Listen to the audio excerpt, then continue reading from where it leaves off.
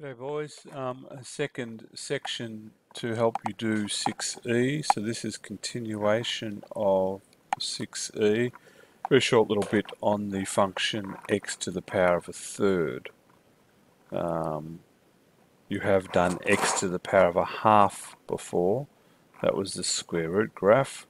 I just show you this graph above. When you did x to the power of a half, or the square root graph, was that sideways parabola. And we related that as the inverse of the x squared graph, and you can see that diagram there gives you a little bit of a revision about the positive half of the x squared and how that inverses to the top half of the sideways parabola, or the square root graph, the x to the power of a half graph. So now we're going to do x to the power of a third.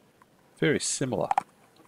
On this graph here, in black, is the x cubed graph. That's this one here, the x cubed graph in black. You can see it going through 0, 0, you can see it going through 1, 1, and 3 going through -1, -1.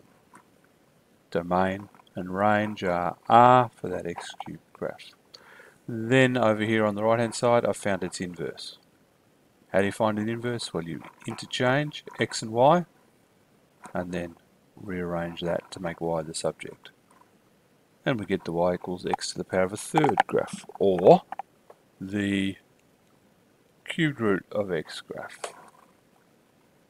Now, because it's the inverse of x cubed, we can draw it using what we know about inverses. 1, inverses intersect on the line y equal x, so that's there at 1, 1, and there at 0, 0, and there at -1, -1, they intersect. And they also reflect in the line y equals x, so if the x cubed graph comes down here underneath, the x to the third graph will go correspondingly up there above. If the x cubed graph comes away there like that, the x to the third graph comes away there like that. You can see that that blue graph, well, it's now red because I wrote on it, but that blue graph, that x to the third graph, is the reflection of that x cubed graph, and perhaps the hint to drawing it would be that instead of shooting up, you actually go over like that. Imagine you're coming to a 0, but it's a vertical 0 gradient and then down like that. So there's a vertical 0 gradient there, whereas on the normal x cubed graph before we had a horizontal 0 gradient. So this is the graph of x to the third. And this work on inverses explains how you find it. You could pause this video to take some notes.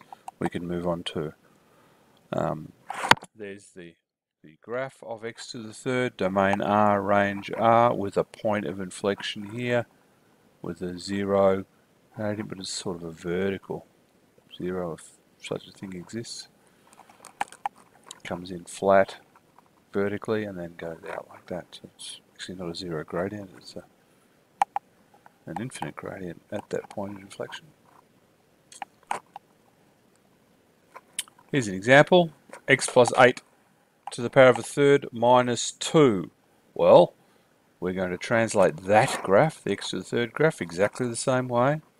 This will translate, let me just work out those translations. Translation backwards 8, it'll translate down 2. If I was to then draw that, backwards 8 down 2, I might come back down to there and say that that was backwards 8 and down 2. There's the point of inflection. Remember, the graph is going somehow like that and somehow like that. So I need to now find x and y intercepts. Let's go over here and find the y-intercept by making x equal 0. Y equals 0 plus 8 to the third minus 2.